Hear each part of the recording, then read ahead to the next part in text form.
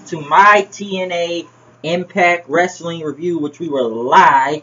And yeah, it's been a few days since I've gotten a video up, but it's been busy lately when you gotta deal with a lot of finals and stuff. But I said I would get to this video, and I'm gonna review Impact Live tonight. And when pretty much the show kicked off with Eric Young talking about he wanted to know who the special guest referee was, since it would be a former world heavyweight champion returning TNA, kind of listed us on this site, talking about multiple champions that could be coming from Sting, Rob Van Dam, Jeff Jarrett, AJ Styles, Samoa Joe, Bully Ray, a lot of people. But pretty much the person that came out was Bully Ray. Bully Ray has returned to TNA Impact Wrestling, and he says, "Do you know who I am? I'm the special guest referee for tonight's World Heavyweight title match," he says. So, Bully Ray is back in TNA Wrestling, people. He is back. And the show pretty much kicked off with EC3 and Tires coming out. EC3 pretty much talked about, you know, God bless EC3 and everything, and talk about his run and everything and what he's doing. But until Anderson told him to shut up and asked what the fans voted for. 85% voted for a Falls Count Anywhere match. So it was a Falls Count Anywhere match with EC3 and Tyrus. Pretty much was alright match. Tyrus kept getting involved, but when it kind of got to the end, and the numbers game pretty much took down Mr. Anderson, and EC3 pretty much hit the 1%er winning the match. Him and Tyrus beating him. So he went over, still undefeated. So yeah, Kurt Angle was talking to Bully Ray in the back. Says, "Where have you been in the past pretty much 8 months and everything?" He says, "Kurt, do you know who I am?" He says, before he walked away. Gail Kim was talking to Awesome Kong in the back, saying she's ready to take out the dollhouse tonight. We got to team up together, and Kong pretty much shook his head and walked off. Beatdown Clan came out. BDC, MVP, Kenny King, and Low Key, but no Homicide, as they all had masks on. And he said this, and it says Destination America. This is live, huh? So we're gonna make things uncomfortable. Unfortunately, somebody jumped Homicide somewhere, and wherever he was at, his hood or something, and pretty much got jumped, and now it's gonna need shoulder surgery now for Homicide." And he talked about the Rising, thinking they could have done it, and he talked about U.S. government oil fields and stuff, and that, and I said like the fans called them, you know, thugs and everything and stuff, but you don't talk about the government and everything, how they do this, how they go into countries and take things out. But when we attack somebody, you call us thugs. And pretty much MVP said thug is pretty much a new code name for nigga.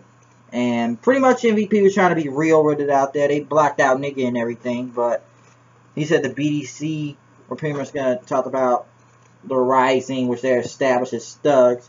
But until the Rising came out, pretty much Drew Galloway talked about, we had nothing to do with Homicide. We didn't touch him. We didn't do anything. And pretty much MVP talked about the flat scans and the keyboard warriors out here trying and everything, trying to make money off of wrestling when they're not even in wrestling. He said he cares about the money and pretty much getting up to everything. So the Rising said they had nothing to do with Homicide, as they pretty much got and attacked the BDC as MVP went against Galloway then. Pretty much a good match, I'll say that. It was an alright match and everything, so it pretty much ended with Drew Galloway hitting the Future Shot DDT on. What the Future Shot DDT?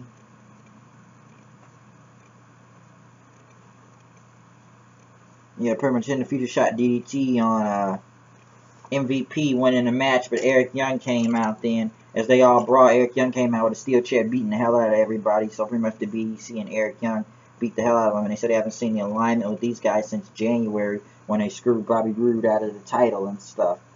And pretty much they also showed James Storm having a gift to come out for Mickie James. He came out and he had this whatever gift it was, and he called Mickie James, talked about her career, her music career, her in-ring wrestling career, and that she is one of the best. She is the best. And everybody said, open it, open it. And it was a very custom guitar and everything. And so, well, why don't we take a selfie? Huh? Pretty much take a selfie with the crowd, took pictures and everything. So Magnus came out, and you know what, like, let's not ruin the party. He had a helmet for him. Pretty much back at his old gimmick when Magnus first came into TNA. If anybody remembers Brutus Magnus, that was his gimmick coming in, the TNA and stuff. And then everybody told him to put it on, put it on. And he pretty much left and then won it, and pretty much met Storm said, I got a gift for your son Donovan. And he kept shooting anything, and you just know it's from his uncle James, he says. And then Magnus pretty much took the guitar and hit James Storm over the head with it, Jeff Jarrett style. And Storm pretty much got up and started smiling and walked to the back then.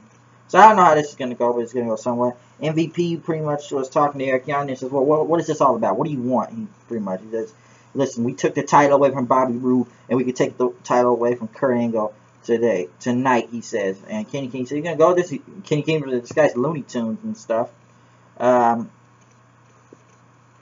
They showed a video of pretty much Gail Kim with her husband Robert Irvine Chef at some live show, and Terrence Terrell's out there, I guess, with his kids, and he told her to get out and everything. So yeah, and they pretty much showing like a lot of video packages, and it came to a tag team match with Awesome Kong and Gail Kim going against the Dollhouse, Marty Bell, Jade, and Terrence Terrell. Pretty much Terrence Terrell got the win. Pretty much in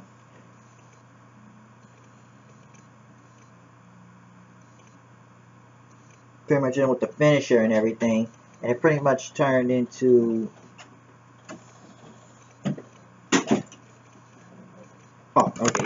But like I said, pretty much turned in pretty much everybody was in finishers in the ring, and one was able to get the pin on Gail Kim winning the match. And pretty much after that, and then pretty much Awesome Kong and Gail Kim beat up one of the Dollhouse members, and yeah, they pretty much beat the hell out of him, hit the implant buster, and eat the feet on. I think it was Marty Bell, and they had to carry, or Jaden had to carry out of the ring then after the match.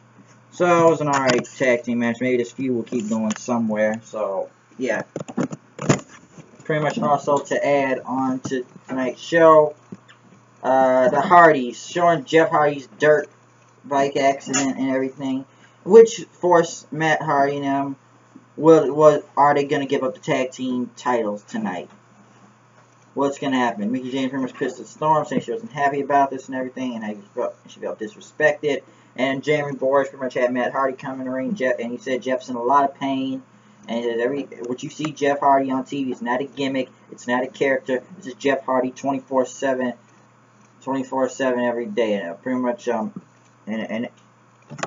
like Daredevil. He's a Daredevil. He says he can't stop him. He's not happy with it. Well, they were forced to give up the tag team championships, and pretty much Matt Hardy says he's gonna go home and think about this and see what's next for him, and maybe he gets until Jeff Hardy's better or something. Because that dirt bike accident was sick.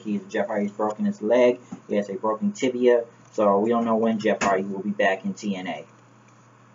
But then pretty much Aries and Bobby Roode came out, the Dirty Heels, and they talk about the tag team champions, which is almost kind of true.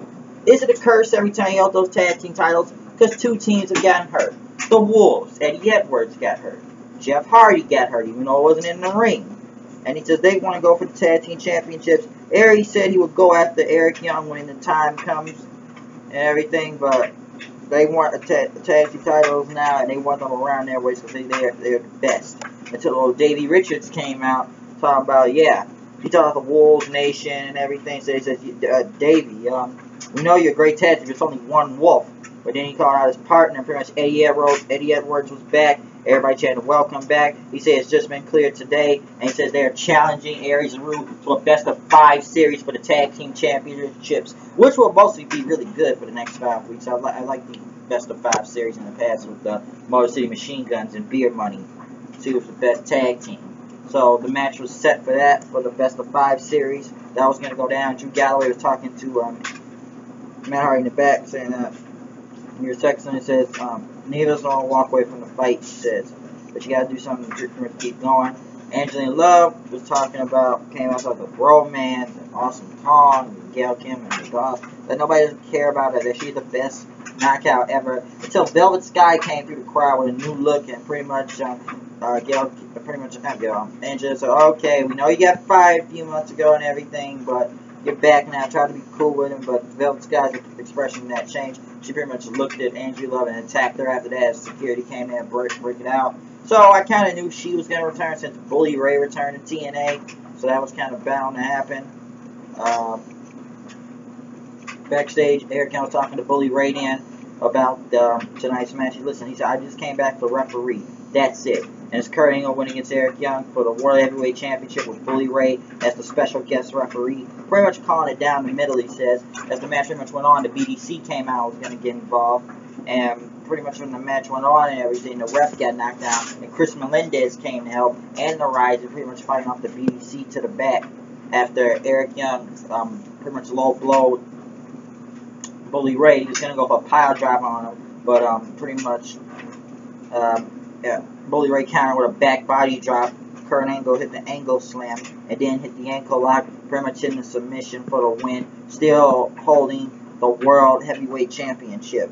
Yeah, I don't know if it was overbooked in the end. Yeah, I could have seen interference come since they had the BDC involved. But it was good to see TNA Impact Wrestling back live again on TV. It's been a while, mostly since January. I'm sure, hopefully, the pay-per-view will be good coming in June as Slammiversary returns.